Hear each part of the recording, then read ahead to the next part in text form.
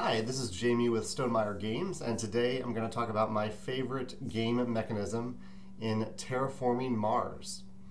Terraforming Mars, as you can probably tell by the name, is a game about terraforming Mars to make it a habitable planet.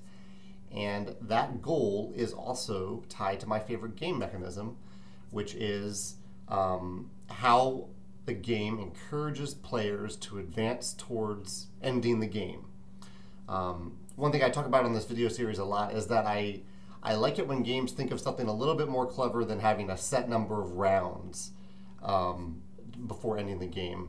Mechanically, this can also often work out fine because you can plan ahead if you have a set number of rounds and you know that I have 5 rounds to do this specific thing I want to do. That's fine. But thematically, I really like it when that is not the case. And Terraforming Mars, the game ends when you have terraformed Mars, of course.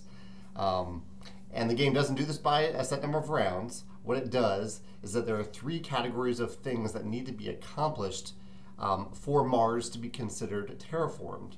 One, the oxygen level needs to get up to a certain level. The temperature needs to get up to a certain level. And there needs to be a certain number of bodies of water on the board, on Mars. When all 3 of those things have been accomplished, the game ends. Now, I had heard about this before I played Terraforming Mars, and I'm always curious with a game like this how it's going to actually encourage players to do those things instead of doing other things in the game, other ways to get points. And Terraforming Mars does this in a really, really clever way. Basically, every round, at the beginning of every round in Terraforming Mars, you're going to get some stuff. The game is basically about getting stuff every round, and you're improving your ability to get that stuff every round that you play. And one of those things that you get are credits. You're getting money. And money is tied to a little tracker that you have on your little player mat, and it's tied to what looks like a score track that goes around the board. What it really is a score track at the end of the game, but during the game, it's your income for every round. So you start off with 20 credit income on that track.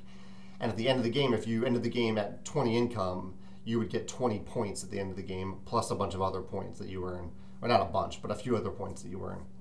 And so what this translates to, the reason I'm telling you this, is that whenever you do any of the things that advance the game, if you raise the oxygen level, if you raise the temperature, or if you put down a lake, in addition to doing that thing, you increase your level on the credit track. So if I was at 20, I'd go up to 21 if I put down a lake.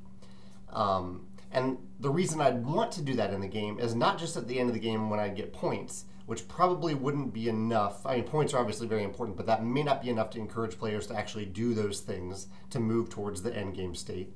But in addition to that, it's worth money at the beginning of every round. So instead of just getting 20 credits at the beginning of each round, I get 21 credits. That double benefit really encourages players to do those things. To move the game towards an end game state. In addition to that, all of the things that you're doing to move towards the end game state have another bonus, another reason that you'll do it. So there are 3 bonuses. Maybe that's what it takes for players to do this, to move the game forward. There are 3 bonuses. And it depends on the category. So with the oxygen, usually the main way to get oxygen is that you put down I think it's a forest tile. I think that's the term for it. And when you put down a forest tile, you raise the oxygen. But at the end of the game, every forest tile you have is worth 1 point. And for every forest tile next to a city that you control is also worth a point. So I guess there's 4 bonuses for that category. With raising the temperature, when you raise it past certain levels, you get a second bonus. So you're not always going to get this bonus for raising the temperature, but often, and this ties to another thing. One is that you get past a certain threshold, and that lets you take a little bonus. I think there are 3 such thresholds.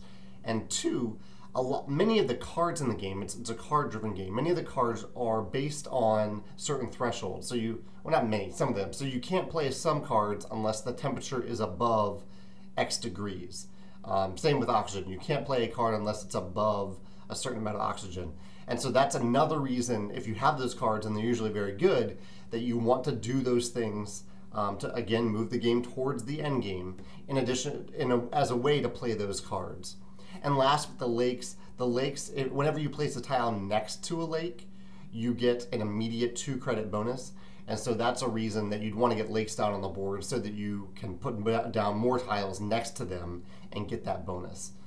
So as you can see, there are all these integrated systems that are constantly just pushing players towards advancing the game, towards moving the game forward. And I think that's really key in a game like this, that you do have all those rewards and all those reasons to do those things, or otherwise the game can really drag on. But Terraforming Mars is not like that. It is constantly encouraging players to move towards that end game state. And there is a sense of satisfaction of doing that, because you're playing a role in actually terraforming Mars. That's very satisfying, even though you're doing it together with the other players. It's a really, really well done system that I really enjoy. That is my favorite thing about Terraforming Mars, my favorite mechanism.